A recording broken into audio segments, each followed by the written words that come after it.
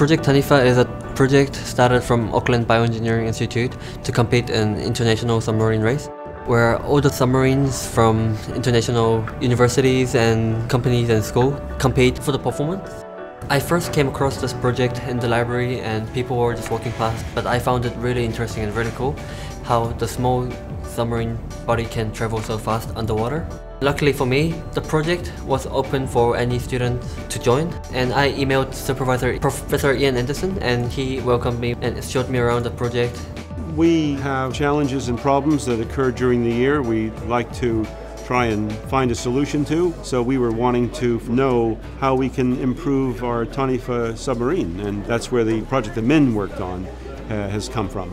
My role is mostly a computational fluid dynamics analyst, analyzing the shape of the submarine body computationally and optimizing the shape, calculating the drags and force to do with the submarine body.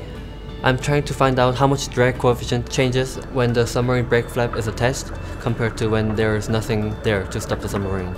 He's given us some solid calculations we can base our sub design and improvements on. Analysis of the hydrodynamics of the submarine. If you look at the map here, this year's European International Submarine Race, we are driving straight forward for the first half of the section. You have to dodge around the poles.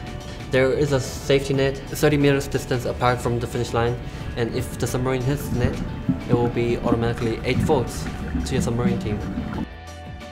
Once I solve the simulation, I get a result from the software, and it tells me how much force it receives from which part of the body. From the result, it appears that by having even a tiny area of the submarine brake next to the body, it will be able to stop half the distance it used to stop without the brake lamp. We originally built the prototype back in 2014, but there has been a lot of improvements ever since. And I am very confident that we're gonna have a very good result in this year's submarine race.